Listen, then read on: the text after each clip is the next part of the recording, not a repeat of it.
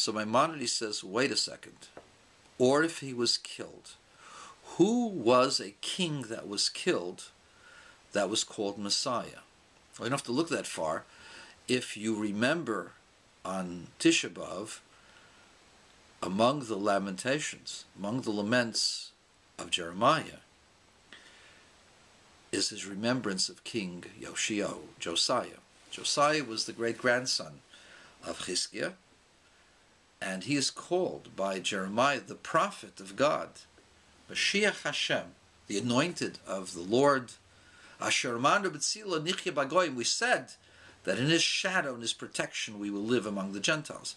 Now, if Messiah is only one person, designated Messiah, no one else, so how is it that Jeremiah gives him the title of Mashiach Hashem, the anointed of the Lord? That's a proof that Messiah is a job description. It is not a specific person. What is the Mashiach Hashem? Who is the Mashiach Hashem, the anointed of the Lord? That's the king of the Davidic household. A melech mimalchus beis David, a king from the house of David. And the king from the house of David has the obligation to try to become the Messiah, because that's the role of King David. The role of King David was what the Messiah will have to do. He wasn't as successful as the Messiah. The Messiah will be more successful. But that's what every king from the house of David has as their responsibility. So anyone of those kings can become the Messiah. And that is the reason why Maimonides says those words. Don't think like Rabbi Hillel, that Chizkiah flubbed it, and therefore he flubbed it. He can't get it back, and nobody else can. Don't think that way.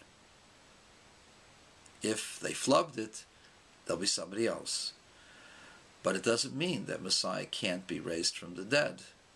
Messiah could be raised from the dead. Why not Chizkiah? Well, Chizkiah flubbed it, so he can't do tshuva once he died. But someone else might. But his proof from if he was killed has nothing to do with whether Messiah can be from the dead.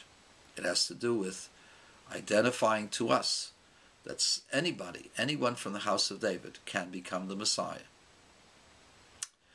And if you have a better interpretation, Dr. Berger or whoever else is out there,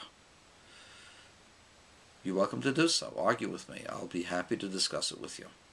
This is my interpretation. So the person on the line said, but Rabbi, you're disagreeing with your Rebbe. Not disagreeing with I am disagreeing with my Rebbe's statement, but not disagreeing with the Rebbe. My belief is that many of the things that the Rebbe said was in a manner of prayer.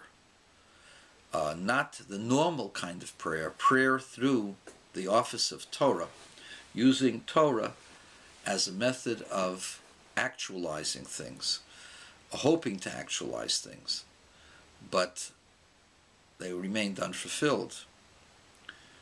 One of them was that Messiah should not be from the dead. Messiah should only be from the living, and thus preventing the tragedies, the Rebbe's stroke and subsequent Ptira on Gimel Tammuz. The hope was to avoid that, and that there should be Messiah only from the living. That's my opinion.